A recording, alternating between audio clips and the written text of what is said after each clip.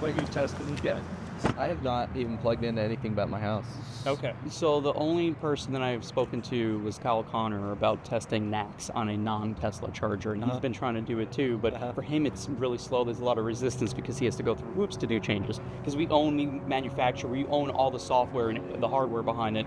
Therefore, all we have to do is just say, okay, it doesn't communicate, let's change the protocol, or let's change the spec settings, like current voltages. Yeah. Like, for example, I mentioned to you that the Cybertruck doesn't actually charge on an 800 volt system, because the V4 superchargers currently as it exists only supports up to 500, 469 volts to be exact. Really? Yes. And so what we're going to do is we're going to see, because it does say NACS compatible, thank you for sending that, but we believe that it's not really NACS compatible. So we're going to make it dummy NACS, and then we'll try it out. Cool, let's do it. Open up the charge port. So this is your own? Yes. That's And it's a lot bigger. So this is a 750 kilowatt cable. So this is the fastest NACS cable in existence, as well as the fastest CCS cable. It feels bigger, but not like abnormally crazy. Yeah, you're talking about almost 1,000 amps for that cable. That's crazy.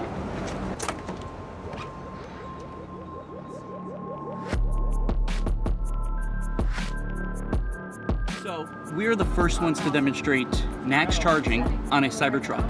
No one publicly has done NACS yet, at least put in the comments if you think otherwise. And the first to charge a Cybertruck. Currently, because we're at 57%, we are charging at about 80 kilowatts.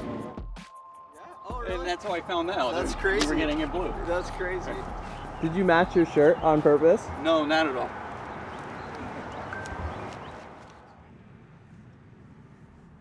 All right, guys, we're here today because we've proven that we can charge a Cybertruck, and now we want to show you the numbers. We want to show you what the NxuOne charging system can do.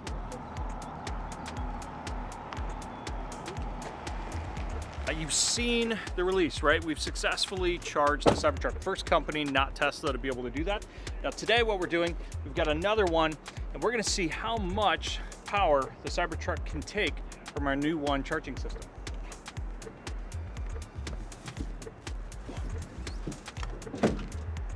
All right.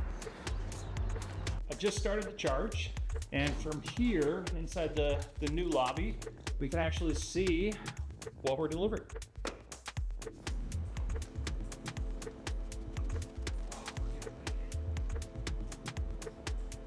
Come on. 327. That line is a peak. 327 is a peak. All right, 327 kilowatts. So what's really cool is not just the power that we can deliver to the vehicle, but look at how many miles you're getting per hour. Think about it. We just started charging, and in less than 5 minutes, we're 11%. So we can hit 20% in 5 minutes flat from 0%. So if you ever run low on charge, you can be rest assured that you're going to get 20% in that 5 minutes if you charge with a new charger. So we've just charged multiple Cybertrucks on the NxuOne charger. Special shout out to Jay, one of the first Cybertruck owners here in Arizona. It's the blue Cybertruck. And let's jump into the curve over here, the charge curve, and talk about what we see on the screen here. What you're going to notice is we started charging at 0%. Now, you talk about range anxiety, 0% means 0 miles, but we want to give you the best charge curve that we can demonstrate, and that's a 0 to 100%. So you can understand how fast it charges at the different states. And so what I want to talk about is this first line over here. It's the black line. That is your stated charge curve. That's your percentage in your battery pack, or sometimes people say how many miles you have on the vehicle. Like, for example, Cybertruck says 330 miles. That's about 100%. So 0% means 0 miles. And so you can see over here to go from 0% stated charge to 100% stated charge, that took just about 55-ish minutes here. That's 12% faster than any charger that's out there. And so you're going to notice that 0 to 5%, we have a peak rate of 327 kilowatts. Now we can go a little bit faster. Actually, we can go a lot faster, up to 750 kilowatts. The NxuOne is very capable of pushing way beyond any charger that's out there. You're going to notice that plateau on the brown line over here, that's your power. What power is, that's your voltage times the current. And I'll jump to the current in a minute. So the power over here is how much energy the vehicle is taken in a short amount of time, or in a period of time rather. And you can see it plateaus here, and that has to do with vehicle limits in terms of power delivery into the battery pack. So in order to protect the battery pack, it says I can only accept this amount of power, otherwise it becomes kind of dangerous. But we never give the vehicle more than it asks for, because that can cause some problems. And you're going to notice after the 5 minutes, you see a very nice clean curve, and that curve is there to protect the battery pack. You're going to notice on this blue line over here, that represents your target current. And what you don't see over here is the green line, because the green line is what your current is, that's we're delivering. And on the chart on the graph, that shows what the vehicle is requesting. And we are delivering exactly what the vehicle is requesting. If you take a look, if you zoom in on the bottom left, you'll see a little bit of green in the beginning. And then you don't see it later on anymore, because we give it everything that it asks for.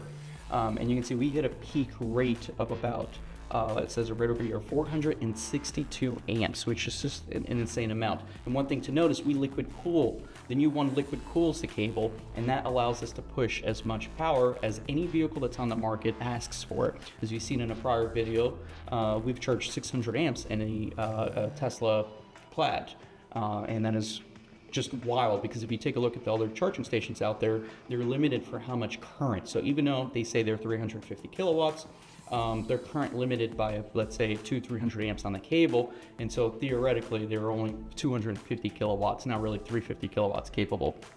And what's beautiful over here is we're 12% faster. So if you notice the time it takes to get from the 20 to the 80%, it's a lot faster than any charger you'll see out there. So as you can see, we've charged an 800 volt architecture, and by doing that we're able to cut the current in half as opposed to a 400 volt architecture. But it doesn't matter in our instance, because we can provide both power for a 400 volt charge or an 800 volt charge. And being one of the first to demonstrate 800 volt charging in the Cybertruck, we were able to maximize the amount of power that the vehicle was able to accept. And then what you're going to notice once you pass that 80% mark for the state of charge, that you get what I'd like to call a trickle charge. It's a very slow charge, and it doesn't make sense to continue past that, because you're basically sitting there collecting a couple miles every couple minutes.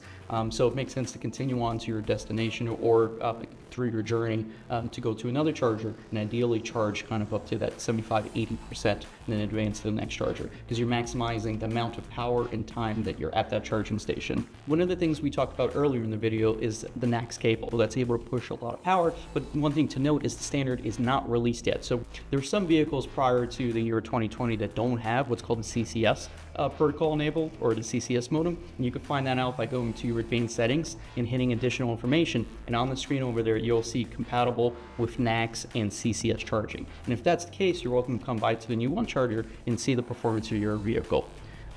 Being able to be an early candidate for trying this allows us to be ahead in terms of the market for charging vehicles such as the Cybertruck.